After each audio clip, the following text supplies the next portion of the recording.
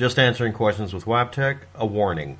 I am not an expert in any of the subjects any more than any of you.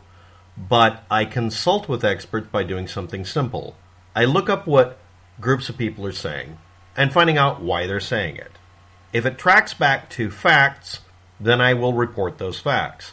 If it tracks back to people ignoring facts, I will tell you that. In this case, I don't have to do either of them. I'm just going to answer questions, and if you're told something different than I have, unless it's based on facts, it's not.